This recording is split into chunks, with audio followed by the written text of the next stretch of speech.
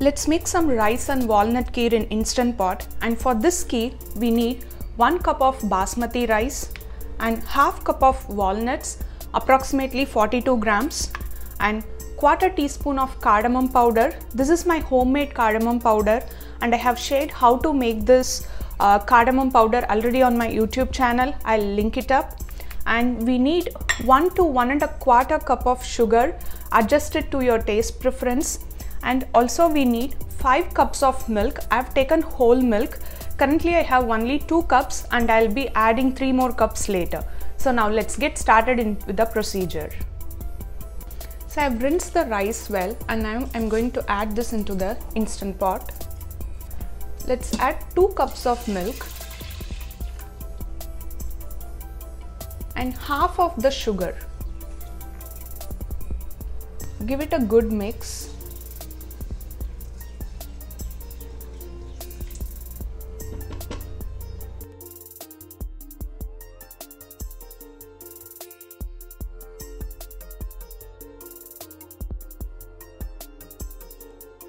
So while the rice and milk is getting cooked, let's soak the walnuts, and I'm going to let it soak in water for about 20 minutes.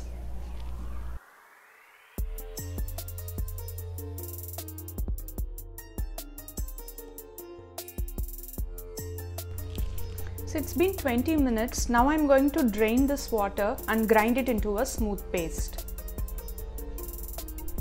So here is the ground walnut paste. So the cooking is complete, and I've let it sit for 5 minutes, and now I'm going to release all the pressure quickly. So move it to the open mode. So the pressure is all released. Open the instant pot. So the rice is well cooked.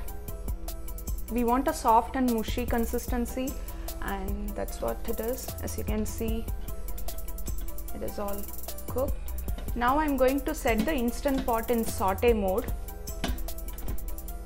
So now I'm going to add the remaining 3 cups of milk,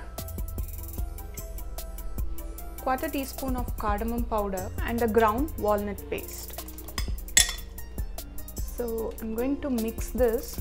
Just make you're mixing it without any lumps. So I have mixed the rice well. There aren't any lumps. Now I'm going to add the remaining sugar. At this stage you can check the taste of the kheer and adjust the sugar accordingly. Either you can reduce the sugar amount or you can increase the sugar amount. Instead of sugar, you can also add a little bit of condensed milk. That adds creamy texture to the kheer. And I'm going to let it simmer for about 3 minutes until the sugar is all well dissolved. And that's it, the kheer is ready. I'm not going to temper this kheer with any nuts or anything, because I've already added the walnut paste, and that's going to give it a very nice taste. So I'm not going to add any nuts further, and let this simmer, and I'll show it to you. So the kheer has been simmering, and now that's it. Mix it well and turn off the instant pot. The kheer is ready.